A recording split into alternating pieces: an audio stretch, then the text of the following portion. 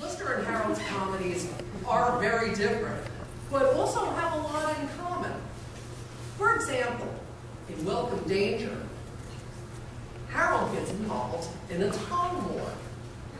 Yes, but Buster did that a year earlier in Cameraman. That one was set in New York, where Buster winds a baseball game in Yankee Stadium, a house that Babe Ruth built. Wow! Babe Ruth himself is in Speedy, also set in New York. And that came out a few months before the Cameraman. Harold played a baseball fan and a soda jerk in that. Well, Buster plays a soda jerk at college. He also plays baseball, although not too well. He's also a student at Clayton College. Clayton, as in Harold Clayton.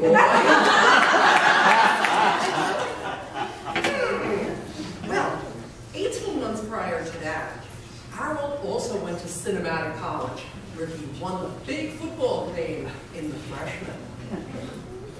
15 months before that, in the modern story of Three Ages, where Buster ends up grabbing the girl at the wedding altar because the bad guy is actually a bigamist. Well, the same thing happened with Harold in Girl Shot. He saves the girl at the wedding. But Buster did the idea first.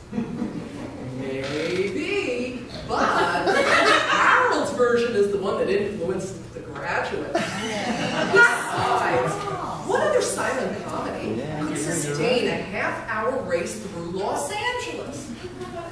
7 Chances. But Harold did the idea first. In The Navigator, Buster takes on an island filled with cannibals. In Why Worry, Harold defeats the army of Paradiso. Plus, he makes friends with a giant. In The General, Buster defeats the Union Army. Harold beats the Yankees in Grandma's Boy. Buster is chased by armies of policemen in The Goat, Cops, and Daydreams. Harold is chased by armies of policemen in From Hand to Mouth, For Heaven's Sake, and Professor Beware. In The Haunted House, Buster dreams about going to hell.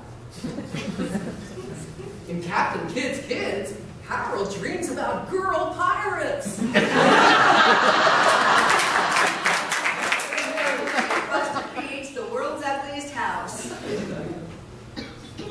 In Hot Water, Harold co-stars with a turkey. In The West, Buster co-stars with a cow. In Dr. Jack, Harold plays a doctor and a psychiatrist who heals not only people's illnesses, but their souls as well, allowing us to thoughtfully consider the human equation. In Sherlock Jr., Buster Keaton satirizes both cinema and the audience, revealing the difference between reality and fantasy, allowing us to thoughtfully see into ourselves.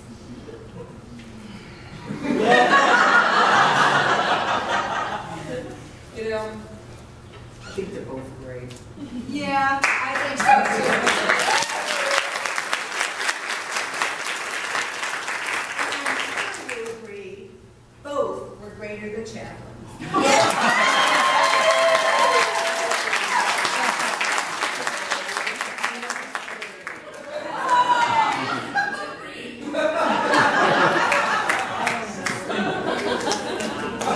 I can't believe they forgot about Harry Langdon.